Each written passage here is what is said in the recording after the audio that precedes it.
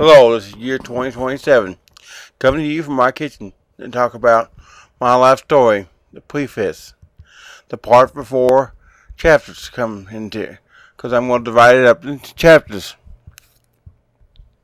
because it may be long and I don't want to make this too long. Okay, preface, it's going to get into why and how people's personality clicks and what causes me to write a life story. Now there are reasons that people wouldn't understand. People will say he's on drugs or something like that when he's not, or they have opinions. It's alright to have opinions about life and the person. If you judge the person, that's alright. That's your right.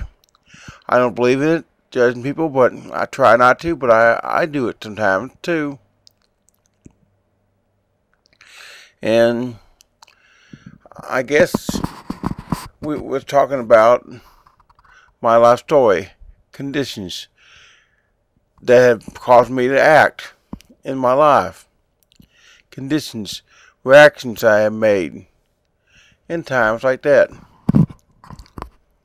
And later we'll get into my life story, and probably before this section's ended, because everything has a reaction.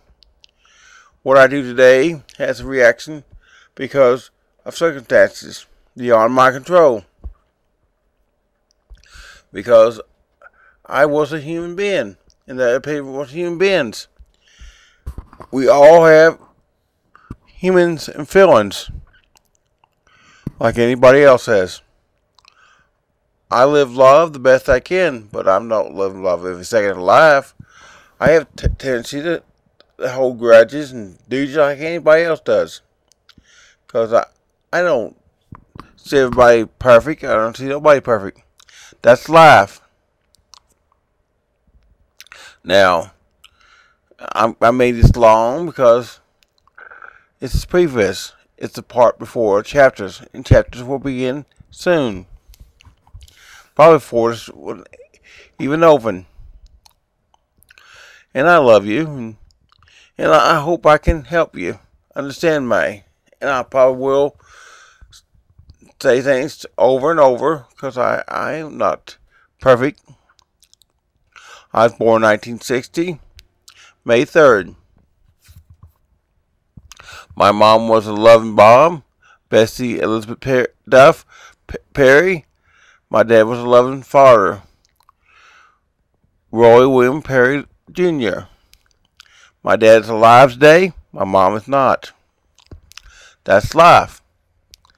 And it goes on. I miss my mom a whole lot, but I spend time with my dad as much as I can, remembering and enjoying this thing. My dad raised me right, and my mom raised me right, the best they could do. Now, I got whoopings. I believe in whoopings. I have no problem with whoopings, as long as they need them. Kids need to be punished, need to be corrected. I believe that totally, but not everybody believes that.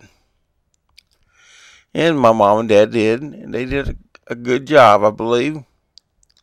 And I have to tell you, I'm proud of them, and I love them for them. My sisters, I love them dearly. I have 3 sisters: Teresa, Elizabeth Perry, which is RN now,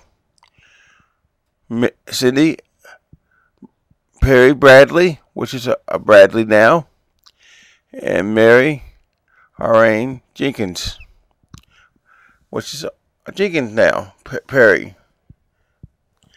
And I'm really blessed to have these sisters. They mean a lot to me. I love them a lot, and I spend as much time with them as I can. They all have their unique ways of doing things, of understanding things, as I do. And that's why I'm doing my life story, to put it in context of what makes me me, what makes you you, what it's all about. Now, I was made fun of when I was little, and that's part of life. It's not fun. It's not good. I think things could be better, but they wouldn't. And that's life. I wish to God they was better, but they wasn't.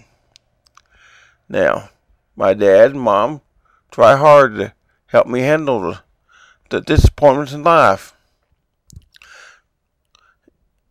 I remember going to school when I was in first grade, and I was cocky.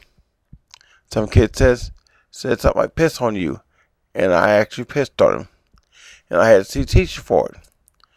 Well, I was cocky and bold, but it wasn't long where that cocky and bold turned to hurt little child. One of the kids made fun of me. I started out bold and brave, but I ended up a hot puppy. Now let me tell you some things. Now I can tell you things that happened to me fourscore. When I was 4 years old, doctors thought I had polio. They did all kinds of tests. Well, they found out no reason for it. My muscles just didn't work that day. But they got better after about 3 days. Why this happened, I don't know. Happens every once in a while in my life. But never gives a reason for it. And doctors have never understood why. And maybe they don't try hard enough, or they do try hard enough, or it's too hard to do. I know at my age and this and that. I don't worry about it no more. A lot of things like that in life I have to deal with. I don't go to the doctor and say, figure out this today. No, I just tell them what's the matter with me at the time. Now, I am going to tell you a life story that I have lived back to when I was 2 years old. When I was stubborn, I was a stubborn young kid. I turned off TV on my dad, and he spanked me lightly. Try to get my attention. Well, you only can spank a young kid, according to my dad, so much. I was stubborn. I'd do it again. And he spanked me again. I'd do it again. My dad had to get up and go to bed because he wanted to watch TV. Because I wanted to do something else. That's life. My dad loves me very much. My mom loved me very much. And that's something I had to deal with. First grade was very hard for me. But I've come on. I had good childhood before first grade. In that first grade, it's all downhill after that. Because my friends that I went to see all seemed to be good friends. To be no trouble. Well, I'm about ready to hit 9 minutes, and I've set this for 10 minutes. I really want to do this preface in chapter 1. I was born in 1960. Had a lot of things happen to me in my life, and I'm going to tell them little by little. Thank you, and God bless you. And I hope you enjoy this. And I hope I don't go into too much detail, because I'm going to try to tell you the best I can. God bless you. Thank you for listening to this. In the name of Jesus Christ, I have really enjoyed doing it. Thank you, and God bless you. And I really thank you for your time.